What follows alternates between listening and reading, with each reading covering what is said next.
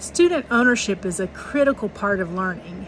It means that a student has taken on the responsibility for their own learning in the choices they make and the actions they make in their learning journey. Things you might see as evidence of this include student choice, goal setting, self-reflection, and even just thinking about their own learning. To support teachers moving towards more student ownership of learning, I encourage student choice and real-world applications of their learning. Teachers should aim for student-led projects where they, as the teacher, serve as a facilitator and the student is an explorer and a learner. Supporting teachers in creating more student ownership is about setting up an environment of student-centered learning where learners are motivated, engaged, and responsible for their own learning.